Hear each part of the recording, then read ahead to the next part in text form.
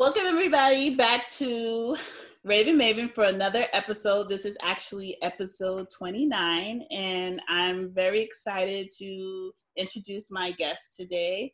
Her name is Tatiana Ilia, and I'm going to let her further introduce herself. So Tatiana, if you will. Thank you so much. Hey everyone, my name is Tatiana Ilia. I'm a jewelry and accessory designer based out of New York. I also do creative direction work, creative curation, event curation. Me and my friends do a lot of great events like around the city. I mean, that's prior to COVID. Now everything is virtual, so we do have some virtual stuff that we've done as well too. But yeah, like I'm all around creative and I do a lot of things in that space. And then I also work full-time as a tax consultant with the IRS. So like that's my full-time thing. And then I balance my creative ventures, my jewelry and accessory line as well too when I'm not working. So I'm in a few different areas here. Like I dip and dabble in different fields, but I'm excited for today. I'm excited for the conversation, and thank you so much for joining us. Sorry about that, guys. Just dropped my charger, but thank you. It's all good.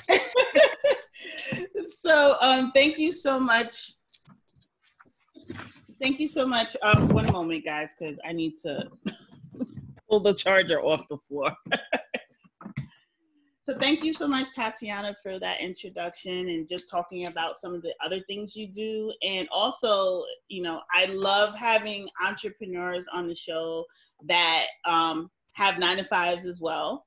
Like myself, this is like my side hustle that I started in 2017. So I'm still going, still trying to scale up. So it's good to have another person like myself, striving to, you know, just build our business and our empires, right? Definitely. And shout out to you. Going strong, 3 years. So thank you. So I'm going to start from the beginning. I want to just talk about, you know, your background, basically how and when you started your business and what like was the inspiration for that. So I started my jewelry and accessory line back in 2011, which sounds so crazy because it was so long ago. But yeah, I was in college at the time. I was going to SUNY Westbury. I was working at the IRS as an intern. That's how I started working there. So actually, this past week was my 11th year there, which is so crazy to even think about. Happy anniversary. Thank you. Thank you. So yes, I was interning at the IRS and I was going to SUNY Westbury, and I was always creating and making stuff. Me and my friends had an online magazine in high school, and I was kind of in a space where I'm like, okay, like what's my new thing? Like what's going to be my new project? Like, am I going to go into fashion design and do clothes or lifestyle wear, or am I going to do something different? And I knew a lot of people that were doing like lifestyle wear type clothing lines, and I wanted to go against the grain and go into something that no one I knew was doing. And so that's how I got into jewelry. And I've always loved jewelry. Like my mom, my grandmother, they will always have their beautiful jewelry, the gold, earrings, necklace, rings, you know, like that whole, it's like a whole vibe in itself. And so I was always into accessories. When I was in high school, I used to layer on a whole bunch of like costume jewelry and stuff just to like spice up my outfit, like add a little razzle dazzle to it. And so from doing that, I started just experimenting, making one-of-one pieces and showing them to my friends. And people were like, wow, I really like this. And they started purchasing items. And that's when it really clicked, like, oh, okay, like I can make this into a business and I actually like have a talent. Like people actually like it. Like I knew I liked it, but I wanted to also appeal to the people that I knew because I trusted their style and like their creative eye and stuff. And so fast forward later, I just started doing different types of pop-up shop events in New York and Brooklyn, Long Island. I started doing e-commerce. I built my website, and so I was able to sell my pieces online, and then I was doing a mixture of online sales and pop-up shop events, and that was kind of the way that people would be able to catch me. And through having my line and building connections with other creatives in New York, I started getting into modeling, and I started doing creative direction for photo shoots and like just coming up with ideas and concepts and shooting them with my friends and people that I knew and collaborating with other artists. And then we started just trying to create our own platforms where we can showcase ourselves and our friends and what they do. And so then we started doing events like parties, networking events, panel discussions, showcase events, and so many different people like Driven Society, Diomara, Dot Cromwell, like a bunch of Trav, like a bunch of my friends that are doing such great things. We've collaborated so much on so many different things. And then like later on in the years, we started like collaborating with more music artists as well too. And so like I got to work with Jadena and his camp on a few different things as well too. And that was an eye opener for me as well too, because I was able to learn from other creatives in their respective fields. And so for me, I just love the creative world. I love to create. I love expression. I love art. And so that's just been my passion. But I've also had certain responsibilities when it comes to my personal life and my day-to-day life and family life, where I couldn't just leave my job at the IRS and put everything on my line because it wasn't generating the amount of income that I needed, like if I was being realistic with myself. And also I have an old school Haitian Caribbean mom. So she's like, you think that that's a job? Like, you think that's a lucrative career? You'd be stupid if you drop your job right now. Like, what are you going to do? And it's like, you know, I know she means well by it, but she's like a true, like, she's a Capricorn. She's about her business. Like, she came from a West Indian thing. Yeah, like, she came from Haiti. She had to create a life for her own out here as a young mother. Like, and so she's just like, okay, I get where you're coming from, but you need to be realistic. Right. And so it really just conditioned me to balance out like the creative side of myself and also the business side of myself, and like what I've been able to learn from the IRS about like just taxes as a creative, as an entrepreneur, and like just being able to better manage my money and like saving and, you know, investing into your retirement fund, like things like that, where I wasn't really being exposed to in like my day-to-day. Right. So it created a great balance. Like now, like I used to have moments of like, oh my God, I can't do this, or why am I doing this, or why am I working at the IRS, or maybe I shouldn't be a creative. But now I just feel like everything is coming into alignment, and just seeing so many people work full time, have their family, have their life, have their brand, have their companies, have multiple companies. It just shows how capable people really are of making whatever that they want to manifest happen. Correct. Like we're all multifaceted, and we get to embrace that instead of saying, oh, you just have to do one thing. Like, you know, so that's my whole spiel. And it's funny, I'm looking at my talking points and I'm like, so Tatiana just pretty much went through most of the talking points. It's all good. I really do enjoy when, you know, I have guests like you that just are so in tune with their self and, you know, the process of how long it took them to get to where they are. And like now, I totally agree with you as far as myself also identifying as a creative where, you know, things are now starting more to align and, you know, you have a vision or you have a concept and it turns into something else. And, you know, just almost like it's a never ending self-editing. That's kind of like how I look at it. Definitely. Yeah. Definitely. So I wanted to get back, like pull back a little bit and talk more about the fact that for you, especially what you've been doing, especially all the collaboration with other creatives and brands, your jewelry, you always say it's like more than just jewelry. And like, that's to me, the unique positioning of your brand. So what do you feel also makes your jewelry line stand out a little bit more?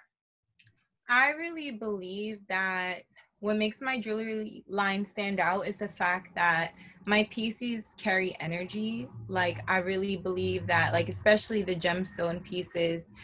And like I used to only think that it was the gemstone pieces that carried energy, because if you do research on gemstones, you know, all different stones carry different types of energy. They help to balance you out. And that's a fact. And I know that gold, there's been mixed conversations if they carry energy or not.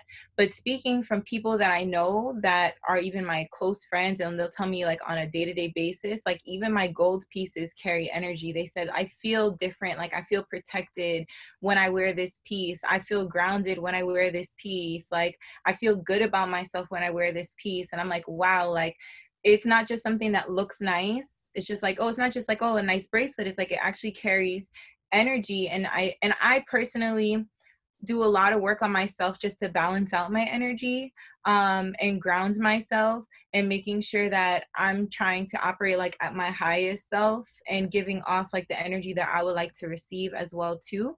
And when I'm making my pieces and when I finish, I sage them. And Wow. so I cleanse the energy, especially in the gemstones, so that before I send it off, like the energy that's being given to this person is like pure, it's clear. Where like energy is a come and go thing. So it's like, let's say someone made a piece with malice, like this piece may like make you feel bad and you may not realize like, why am I feeling this way? But it's like, it's the energy that this person put on you. Right. And So I like where you're going with that. And, you know, it's funny because, and sorry to cut you off, oh, you're but I know that you talked about your whole, let's pivot a little bit to social causes, and you worked with the Breathe With Me and Joyous Leader and Sky Schools, mm-hmm. and which seems to be a lot more about energy work. So do you want to also just explain how you got really into to energy work and incorporate it into your jewelry, and then how that also then led you to working with that organization? Yeah, definitely.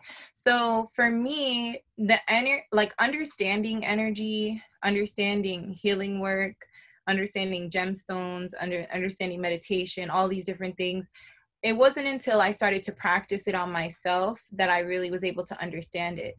And so for me, I had certain things that I dealt with growing up within like my own home and just like my personal life and family life, where like it created trauma for me, and it created like an imbalance in my emotions. And you know, I didn't understand later on until like I understood like what depression was or what mental illness was, and understanding like, okay, like yes, I went through something, but also the person who was inflicting this pain on me was going through something too. And so I had to understand that breakdown and like just mental health and everything that comes with it. And from understanding that, and even I did a program called Momentum Education. If you go to Momentum Education on Instagram or online on their website, you'll find a bunch of information on their programs. They're really awesome. They have different workshops that you do that assist with personal and professional development. And it goes through like your ways of being, how you're showing up in life, the things that you went through, how it shaped you to be who you are, but then also taking ownership and authorship and controlling the narrative over your own life now that we've had this new perspective. And like just being able to understand the breakdown of that and what that healing process looks like. Right. But then also understanding healing on an energetic level, because even if we figure out what's going on the surface, like we need to heal ourselves internally as well too. And so from doing that, I started learning about gemstones and healing energy and sage and Palo Santo and the chakras. And I started to learn, and even I'm still learning. There's still so much that I don't know. I have like books on energy healing and sound healing right now. That's just like, I gotta read it. Like I gotta just go in hibernation and read all these books. But I'm continuing to learn because I see that it's helped me. Right. And so from seeing that, how much it's helped me, how much it's allowed me to release what's no longer serving me, it's been able to allow me to like embrace like my new blessings. And I'm like really grateful for where I'm at right now, and where I'm going. And so I just like want to share that with people. And so that's why I have my gemstone pieces. That's why my friends will talk about stuff, and we talk about these things, and like we share these things. Like my friends will listen to healing frequencies sometimes and it will help them. Or, you know, some people are still like skeptical about it, and that's okay. But I always just say, try it out and see, just see how you feel. And even with Breathe With Me, that happened because my sister is also into healing work. My sister, her brand is Joyous Leader. Her name is Joanne Ligonde. And so she partnered up with Sky Schools, and they partnered with other organizations like AKA, NAACP, other community-based organizations, so that we could share this with the people that we know within our communities. And I partnered with them as well too. And so with Sky Schools, they offered free breathing meditation courses. It's a 3-day course for the weekend, Friday, Saturday, and Sunday. And they also offer free 1-hour meditations. And they've been offering it since June. We've had this since June. They actually are having something today on the 28th. It's today, tomorrow, and Sunday. And then they have another one in September, at the end of September. So I also have information on that on my website. So, you know, I'm sure my information is going to be at the end of this and stuff. So you guys can check on my website, check on my Instagram. You'll see information about it. The link is still there if you or anyone that you know might be interested in that. But I guarantee when it comes to just breath work, breathing, controlling your breath, inhale, exhale, even if you do it 3 times, it just calms you down. It's like brings you back to yourself. And it's funny how you were able to connect that also with, you know, your passion and your craft for creating pieces, and knowing that pieces go on bodies, and again, understanding that energy. And I know it sounds super crunchy to some people, and a lot of people are ignorant to the concept of energy work, but I feel like it's really becoming more, there's a lot more awareness becoming of it. I feel like Janae Aiko really talks about it a lot. I love her. And her as a creative, in her content and her music, in her, just her whole image, she just seems like a very peaceful person. Like just the whole, I've watched her transition. So I'm really excited to see other women of color just talking about that. And we know, especially in the Black community, we need a lot of healing. There's a lot of trauma in our community. So I'm excited to see there's people educating our people on the alternatives, on the other ways that we can heal ourselves. Mm-hmm. Definitely. And even like Janae Aiko, I've been following her for years. Me too. and it's like she speaks about a lot of what she's gone through in her personal life, and like understanding like family situations where there's a lot of friction. It becomes really difficult because it's like you love them, that's your family, but then like you're also being caused pain. Same thing with like relationships, like intimate relationships. Right. And so her being so vulnerable and sharing that, and then sharing her healing journey, and then listening, and like that's how I got into singing bowls and healing frequencies, because I'm like, this sound is making me feel better. Like this sound is releasing whatever tension I was like bottling up and carrying, like I'm releasing it. And for me, glad you say that too, because people need to be more aware about the low vibration music, and like learning more about that. And I know we didn't get on here to talk about all about energy. Oh, listen, you guys, so serious. Real stuff is still important.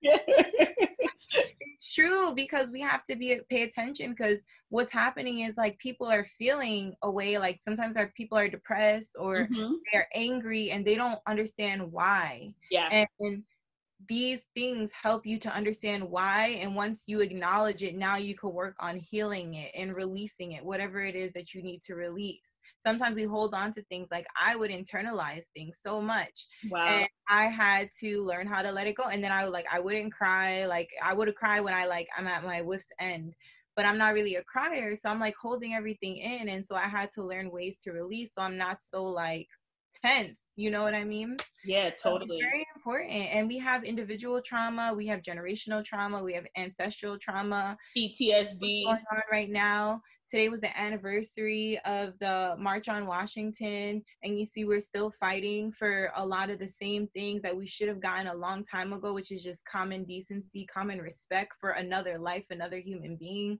It's just like, it's a lot. And we are internalizing it regardless of if we acknowledge it or not, because it affects us, you know? Yeah, totally. And thank you for commenting on that, because I was just in the office here yelling at my friend about, like, you know, I was just so frustrated with the whole march. I have my own personal opinions and how I personally am over marching, and I'm over us doing the same things over and over again, expecting a different result. So that's another conversation. Yeah, I understand both sides to it. It's hard. Yeah, it's totally hard. But while we're talking about social causes, I also want to talk about your other organization, Wonder Woman, and your recent partnership with Enrich Media, where you created this bracelet that I don't know if you guys can see it. I'm wearing it here about pop kitchen. Yes. And part of the proceeds from this bracelet is going to be donated to the Color of Change, but it's also to signify Blacks in advertising and media. So, you guys should totally go get that on Tatiana's website, which we will drop the link. And, just show some camaraderie. Thank you. Thank you. Yes. So I try to do just different collaborations and stuff with different organizations. Before I get into that, I'll touch upon Wonder Woman. Mm-hmm. And so Wonder Woman is a woman empowerment organization that was created by myself and the co-founder Diomata. And so she's an amazing singer. She's a businesswoman. She's a boss. And so we've been able to come together and put on different events. We've done a few virtual events as well too, but we've done a lot of events prior to COVID, just to create like a space for women to celebrate them, to acknowledge them, mainly in like business, entrepreneurship, music. I need to go to one of these. Fashion, like health and wellness. We just doing like different things to celebrate women that are doing their thing, and also creating a space for people to connect and network with each other. We've also done a few different parties as well too, just as like a fun way to bring people together, and we've collaborated on some events as well too. So yeah, like we do that, and then we also will have a nonprofit aspect to the event. So we'll have this event and say, okay, like donations will be collected for Black Mamas Matter, or Iris House, or different nonprofits where they're catering to women, homeless women that are suffering from different illnesses, just different causes and stuff like that. And so that's what we've been doing with Wonder Woman, which is really fun and with really important. So thank you for that. Oh, thank you. Awesome. Yeah, like it's a lot when you're balancing so many different things, but we really just try to give back whenever the opportunity presents itself, and just like creating a platform for us to come together. And then with Enrich Media, Carice, who's the founder of Enrich Media, she came to me with the idea, like, I really want to do something for Black individuals that are in the media and advertising space. Like, they're so undervalued. And we were just having a whole, like, 2-hour-long conversation about all that stuff, because it's a lot. Like, as a Black person and as a Black woman, there's a lot of things that we see, and we're often overlooked. That's and right. Underpaid. And it's, yeah. That pay gap is serious, guys. Yeah, like it's just really crazy. So she came to me with the idea, and I was like, okay, let me whip something up, something that can like help us, that's like cool, clean, simple, but like still make a statement. And then we'll donate 50% of the proceeds to Color of Change. Yeah. And so we've had this going on for about 1.5 months, almost 2 months now. And we've raised like over $350. I know I have to do a calculation for this month, but last month we donated like over 300. So yeah, like it's been really cool to just show our contribution to some capacity. You know what I mean? We're small companies. And so it was nice to just see our networks come together and support, and we're able to donate to a bigger organization that's really helping us move forward. Because the issue with everything that's going on with the injustices, the racial injustices, it's the fact that we've been dealing with this for so long, and the issues are so deep rooted that we need big organizations to come together and back us. Yeah. And America cares about money. So it's like they want to see, like, who's really going to make the moves so that we could shift this needle. Right. So it was really great just having that initiative, and just incorporating the gemstones as well too was really important to both of us, because the gemstones also carry energy. So the black beads are black onyx beads, which is really good for protection, releasing fear and anxiety, grounding your energy, protecting your energy, and helping you to push through any negative circumstances. And I think a lot of us have our own individual stuff that we've been going through. So like it can just help to balance, to ground off your energy.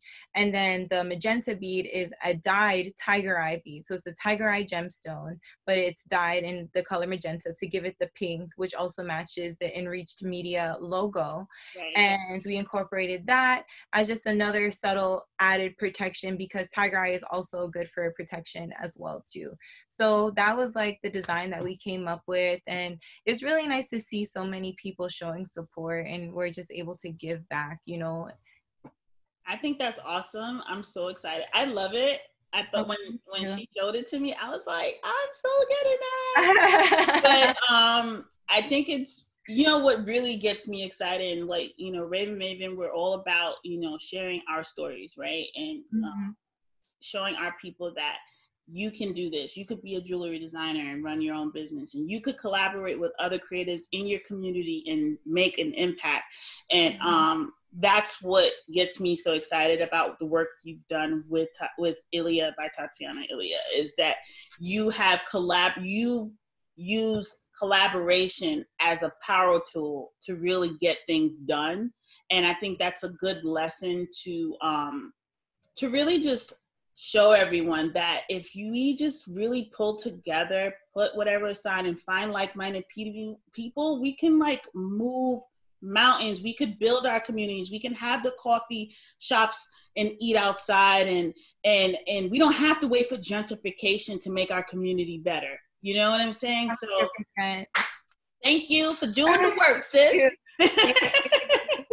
Thank you. I'm still learning. I'm still growing. I'm still evolving, you know, but I just try to like see who's around me and see ways that we can collaborate and help each other win and figure out a win-win. And as you continue to get in that mentality, like the universe honestly blesses you, because some people that I met, it's literally by the grace of God, I met them. By the grace of God, we've been able to collaborate and create things together.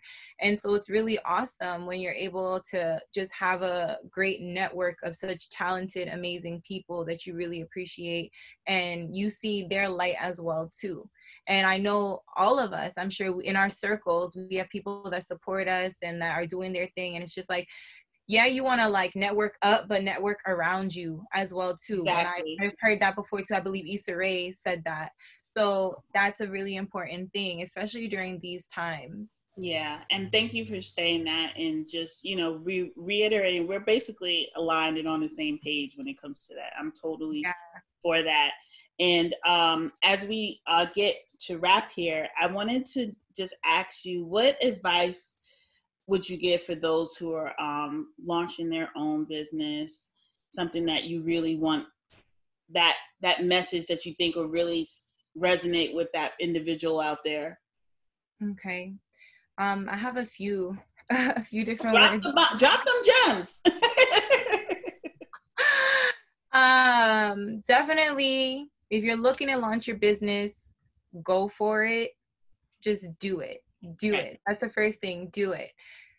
Once you got the ball rolling, then continue to find ways to enhance it, ways to get better, but also trust that process. Understand that everything is not going to happen overnight. Understand that it's a marathon. It's not a sprint. It's a journey, and enjoy that journey and enjoy your growth process and find ways to evolve and like take feedback, you know, don't like, no ego, like take that away, even if it's hard sometimes, and just take the feedback and see how you can apply it. If you can't apply it now, see how you can apply it later on. And trust your own intuition. Trust the gifts that God has bestowed upon you, and trust that and tap into that more, because that's what's going to help you like in the long term. You know what I mean? Because if it's something that you say you want to do, you're going to do it regardless. And appreciate those people that have been supporting you from when you started as well too. And like we said before, like network around you. If you have your business, you need to get your e-commerce going, find someone who does e-commerce. Or now people can do it on their own on Squarespace. Like I remember when I was doing mine, it was HTML coding. I had to ask my friend who knew coding. It wasn't so easy when I first started. But now we have so many different resources, online resources. There are no excuses. Exactly. So tap into that, use those resources, hit up your friends, If you have a certain budget to work with, set aside whatever your budget is, work with them. I'm sure they'll work with you. You have photographers, get your product shots going. You can learn photography too. Learn Photoshop, learn what you can, outsource what you can, and just do it. And as you set those tasks and you accomplish those small goals, you'll see how those small goals turn into bigger goals. And just know that it's a process. Like, I'm still figuring it out. You know, there's still so much more that I am looking to do. But like, as I'm learning, I'm just sharing, you know, from what I've experienced as well too. And I'm applying it as well. And good luck and enjoy. Like, just have fun with it. So yeah, that's Tatiana, because that's like, you know, I think those are all good points, and I'm glad that you gave us more than one. Yeah, I was like, ah! Yeah, it's all good. And where can everyone find you on social? And of course, we'll drop the link to your website in the description, but I would love for you to share that as well.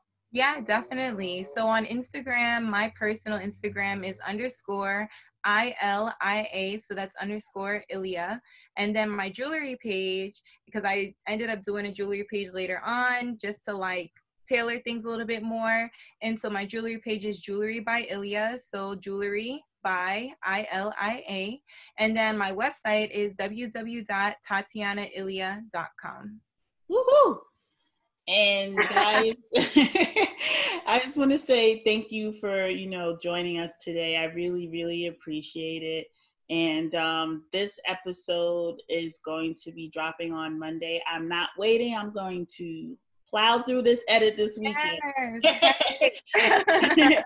But, you know, guys, thank you so much for watching.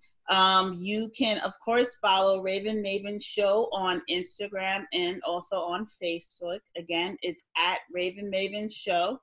And you can also visit us online at ravenmavenshow.com. And make sure, you know, go ahead and, you know, become a member of our site, because you get like easy access and early access to when we drop new content. And I also want to encourage you to subscribe to our YouTube channel and make sure you like and share our videos, because that will help us to grow. So again, thank you. And till next time, right, guys? Peace. Thank you so much.